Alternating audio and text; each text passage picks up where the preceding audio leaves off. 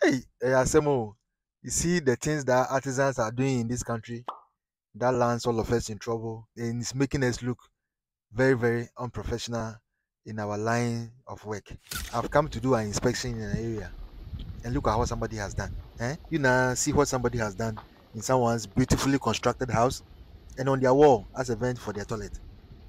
This clearly is setting the homeowner up for ridicule and hatred in the neighborhood. People are going to be angry whenever they pass by this particular house because they'll be saying, are these people correct?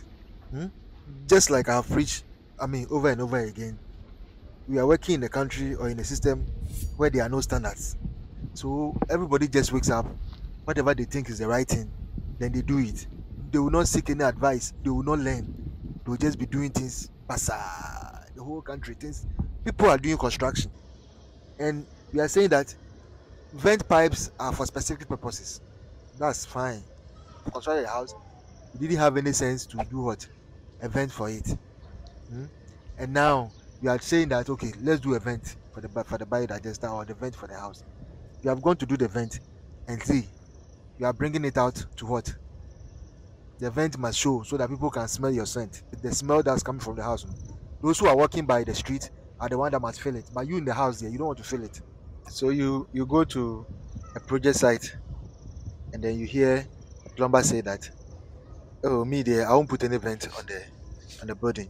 Yeah, we are going to use the vent that the biodigester constructor will put on the biodigester to serve the whole house. And I'm like, oh, brother, the vent pipes are for the house. The vents were never meant for the biodigester.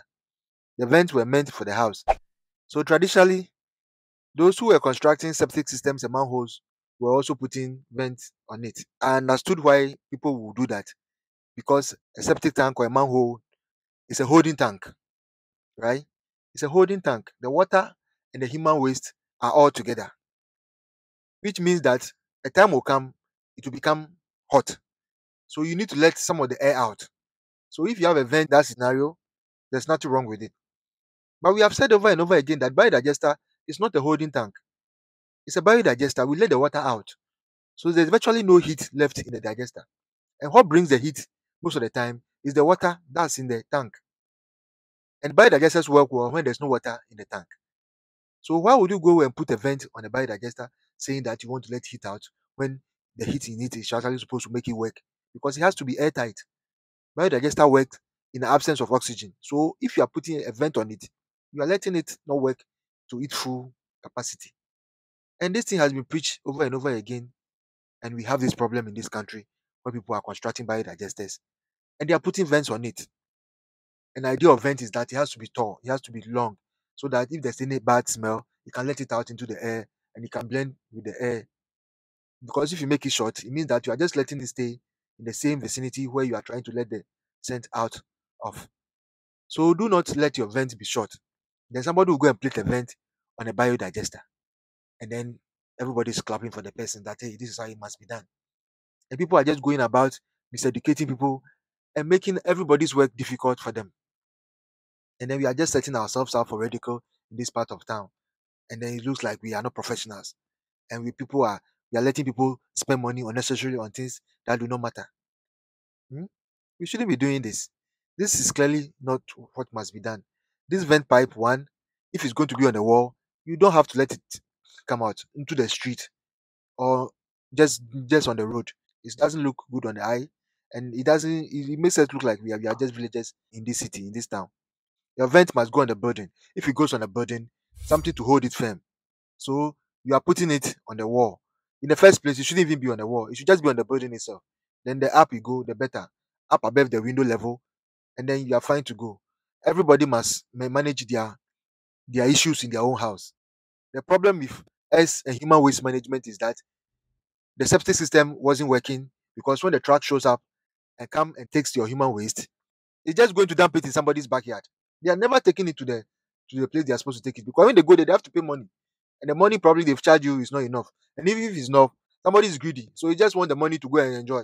So you just come and take your human waste from your house, go to some area that is not developed, look around, and just dump the human waste there. So in our own wisdom and with other partners, Ghana realized that look, We are a leader in this part of the world when it comes to advancement. So the biodigesters are simple technology. You treat the human waste in your own backyard.